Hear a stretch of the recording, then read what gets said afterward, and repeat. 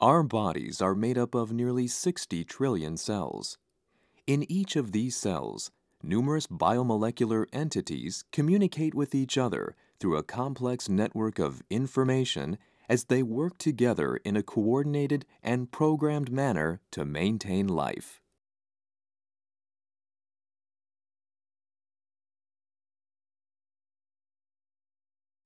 RIKEN Omics Science Center seeks to uncover programs like these that govern the fundamental workings of life.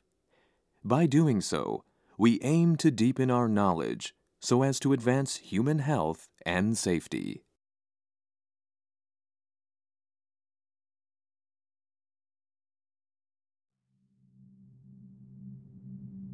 The central dogma of molecular biology describes the informational flow that is most fundamental to all biological programs. From DNA to proteins, it is amazing to see how molecular machines work together inside our bodies to retrieve genetic information from the cellular nucleus and transform it exactly as programmed into proteins essential for life. Let's take a trip to explore this central dogma. We are now inside one of the human body's many blood vessels. Coming toward us is a lymphocyte, one of the many cells in our bodies. It has a diameter of about 10 micrometers, only a fraction of the diameter of a human hair. Inside the lymphocyte, we can see various cellular organelles. The mitochondria are powerhouses that generate energy so that cells can function. The stack of discs is an organelle called the Golgi apparatus, where newly synthesized proteins are processed. Across from the Golgi apparatus is a star-like array of microtubules emanating from the centrosome. Microtubules are the major component of the cytoskeleton.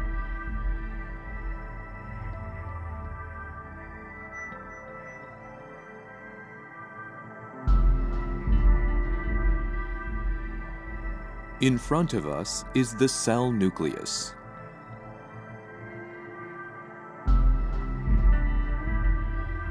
The nuclear envelope has many perforations called nuclear pores. We'll enter the nucleus through one such pore.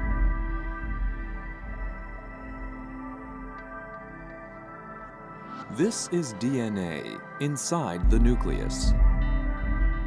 DNA is usually wrapped around proteins and folded into a coil-like structure called chromatin. Here, part of the chromatin has loosened, exposing the DNA double helix. 4 bases, C, T, A, and G, are lined up along the long chain of DNA. It is the sequence of these 4 bases that carries the information for coding life. Protein synthesis starts at the flickering points on the DNA. These are the footholds where the deciphering of DNA begins. Transcription factors have arrived and docked on the footholds. The transcription factors are protein molecules that help to copy the information contained in the DNA. Approaching from the right-hand side is an RNA polymerase, a large multi-protein complex that plays an essential role in transferring information from DNA to RNA.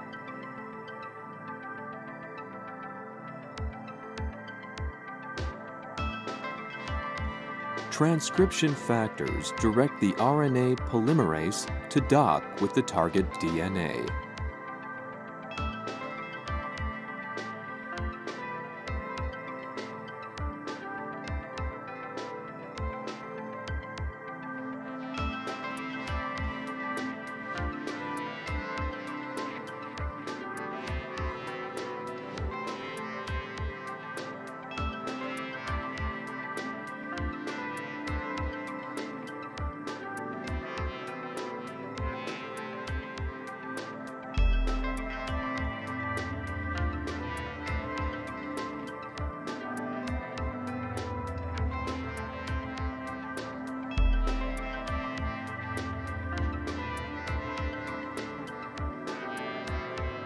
Another set of transcription factors joins and unfolds the DNA strands.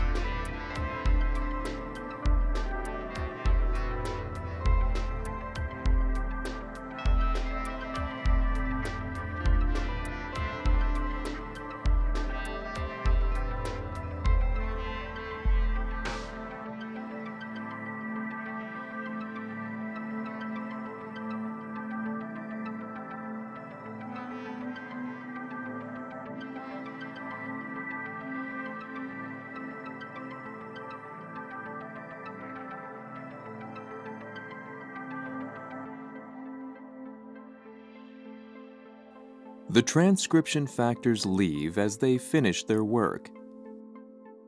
Now, the DNA's information is ready to be copied.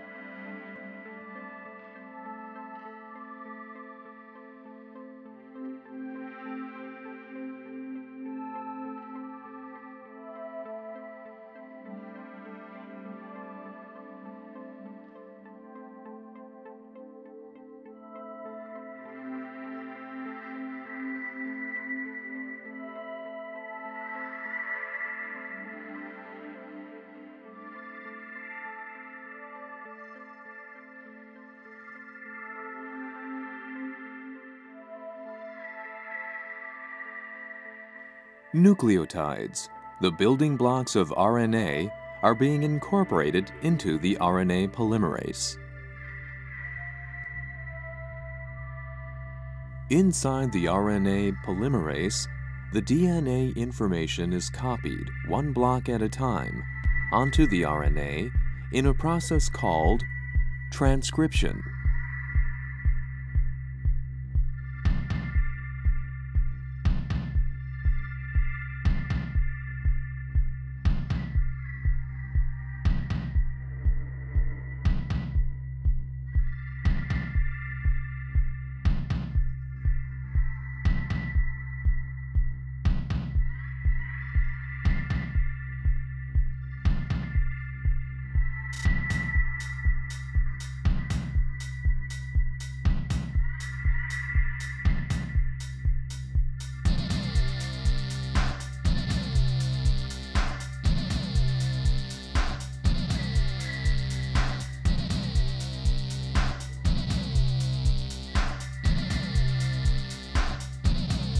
Transcribed RNA undergoes various processing steps. First, one end of the RNA is capped with a hat-like structure.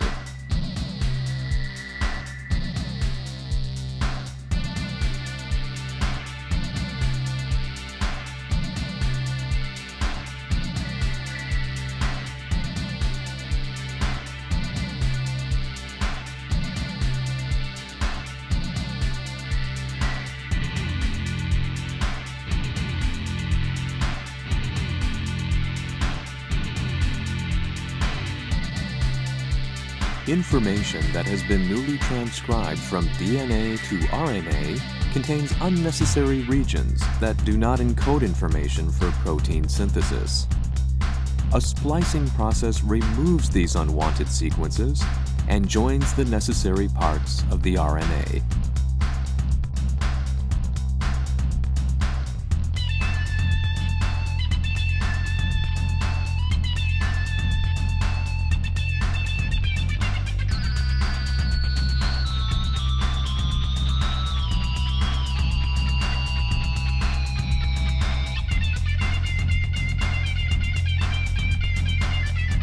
After transcription and splicing, the RNA chain leaves the RNA polymerase.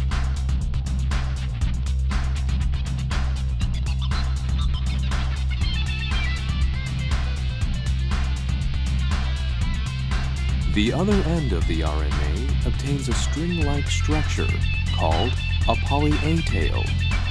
Such molecular marks protect the completed RNA molecule from accidental degradation.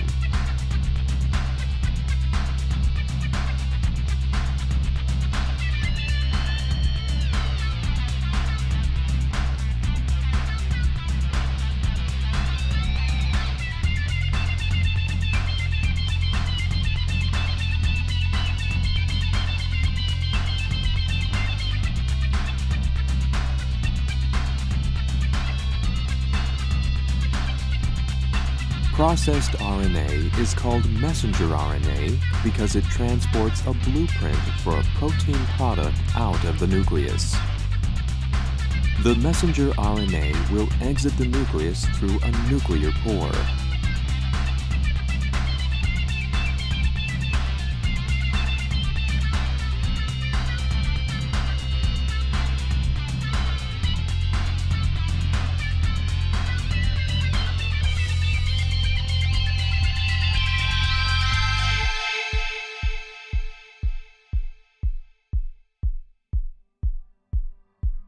The messenger RNA has exited through the nuclear pore.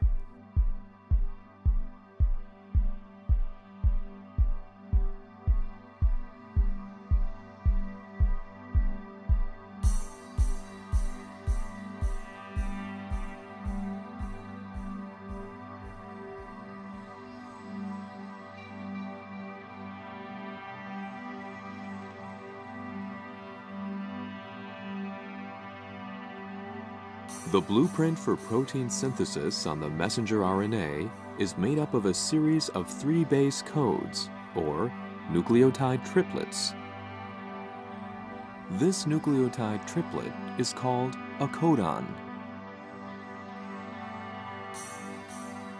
Each codon specifies a particular amino acid, the building blocks of proteins. The blueprint information from DNA is copied to the messenger RNA in the sequence of amino acids.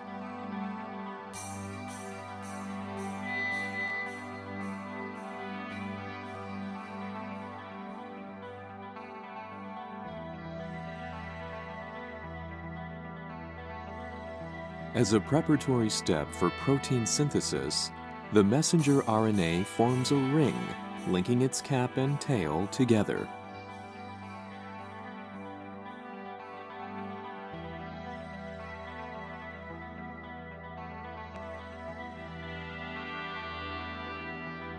Some parts of a ribosome have just arrived. The ribosome is an important molecular machine that deciphers the information on messenger RNA and synthesizes proteins from amino acids exactly as planned.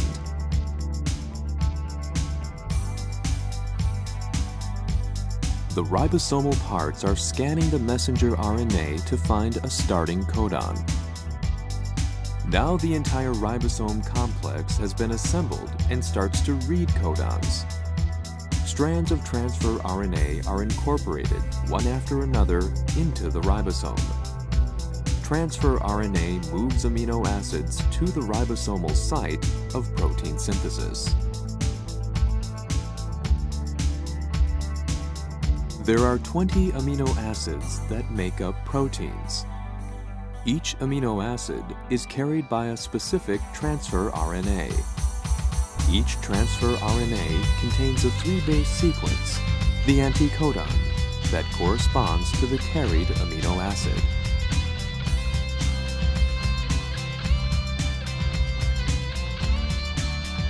When the anticodon of the transfer RNA correctly matches a codon on the messenger RNA, the transferred amino acid remains at the site. In this manner, incoming amino acids are linked together one by one to the carried amino acid.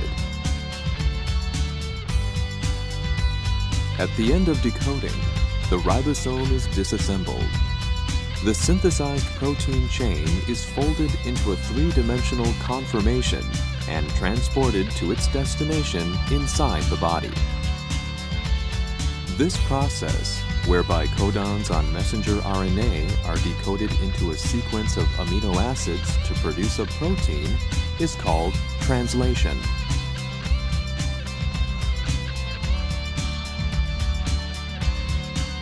After the synthesis of a certain number of proteins, the messenger RNA ring is disjointed and broken down. The transfer of biological information takes place continually in our bodies. This occurs in the sequential manner described by the central dogma to produce proteins when and where needed to sustain the activity we know as life.